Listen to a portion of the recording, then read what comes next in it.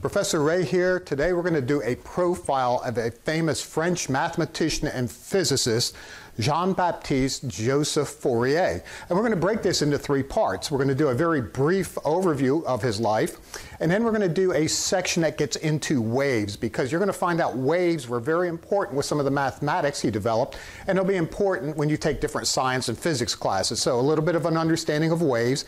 And then the third part is going to be a fun part, because we're going to apply his mathematics to this over here, where we use an analog synthesizer, and we use it to create different musical instrument tones using what we can learn from some of his mathematical techniques.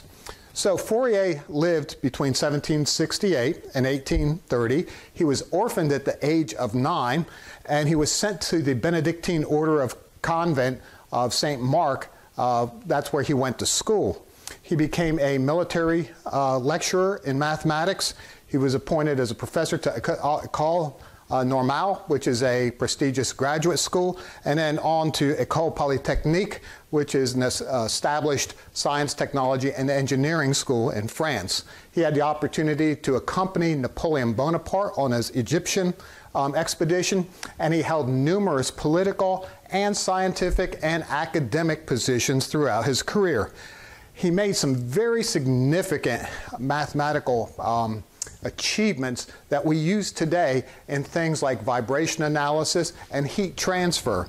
And in fact, if you take mechanical engineering or nuclear engineering, you'll undoubtedly take a course in heat transfer, and this has Fourier's mathematics inside of it for some of the applications. So very, very important, as it turns out. His best known mathematics are what we call the Fourier series, and then people have taken that and created Fourier transforms and Fourier analysis off of those. And they are used in so many places, and basically you may not even be aware of where they're used. They're used in signal analysis, so anything that talks about transmission of cellular or video signals, there's probably some Fourier mathematics somewhere in that process.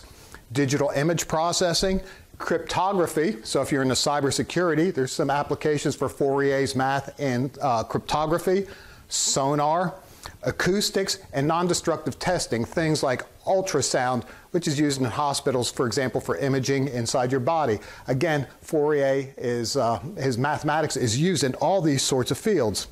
So we're going to take a look at the fruits of his labor. And specifically, I'm going to look at music. I did actually my undergraduate thesis in electronic music synthesis, and we actually used Fourier analysis to try to reconstruct the sounds of different musical instruments electronically.